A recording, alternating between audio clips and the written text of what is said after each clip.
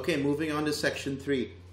We're starting on the 11th fret of the G string and dragging it to the 13th fret with your second finger, and then holding the 12th fret on the B and high E, and then doing a whole step bend on the 15th fret of the B string. Then moving on to this bluesy lick.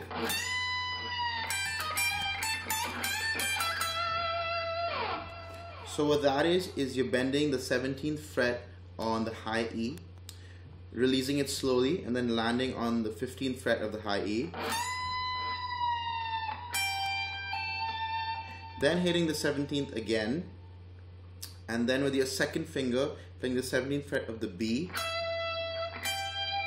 then the 15th fret of the high E,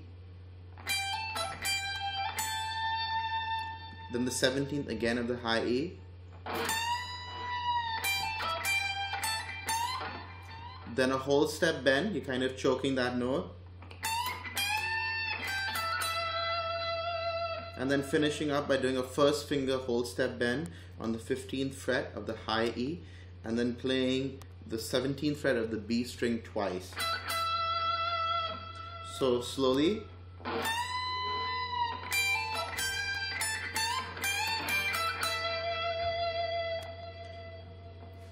Okay, moving on. It's like a slide sound, and then you're going to be playing that note. So it's basically bending the 15th fret of the high E but choking it again, so no sustain, and then playing these notes. It's like so you're starting on the 12th fret of the high E, then playing the 15th fret of the B, then the 12th fret of the B, pulling off to that, and then the 14th fret of the G string. Then you're playing the 15th fret, pulling off to the 12th fret of the B, then the 14th fret of the D and G strings, and then back to the 14th fret of the D,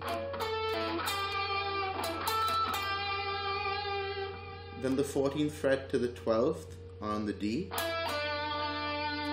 and then you're dragging the 14th fret to the 12th on the A string with your third finger,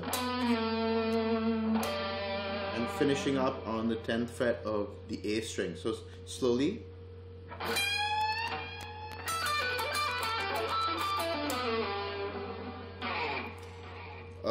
Faster.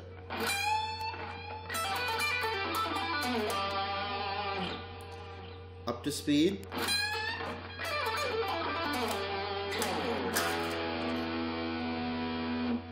Next section, so you're sliding down, playing an open E, and then doing a whole step bend with your first finger on the 5th fret of the A string. Moving on, we're playing this lick. So what that is you're playing the 5th fret of the D string, then the 7th fret, sliding to the 9th, sliding back to the 7th, and then doing a first finger whole step bend again, releasing it up to the note again, and playing 2 hits on the E note, on the A string. So let's do that again.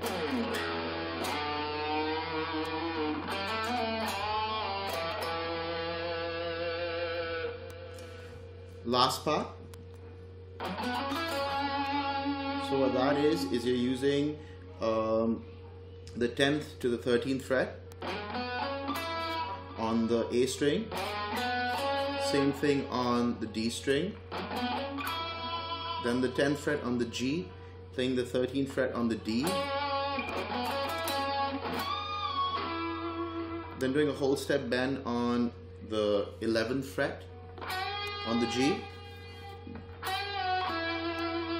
then playing the 9th fret again on the G string, and then playing this lick, which is 9th to 10th on the D string, and then landing on the 9th fret of the G string, Then playing something similar to what we just did. So all together slowly.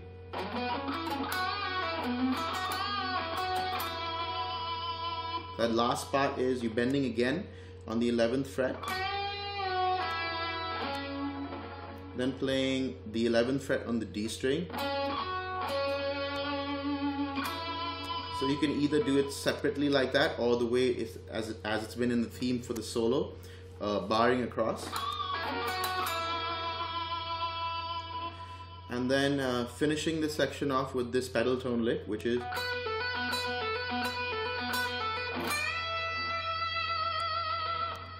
so what that is you're picking the 12th fret on the B string once, then doing a hammer on with your first finger on the 10th fret, then a hammer on to the 12th fret with your third finger, and then pulling off. And that's the cycle, so you're repeating that.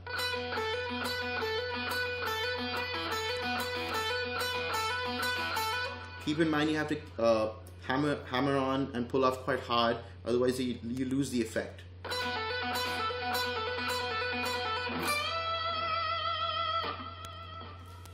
Yeah, that's it. That's section 3. Thank you for watching.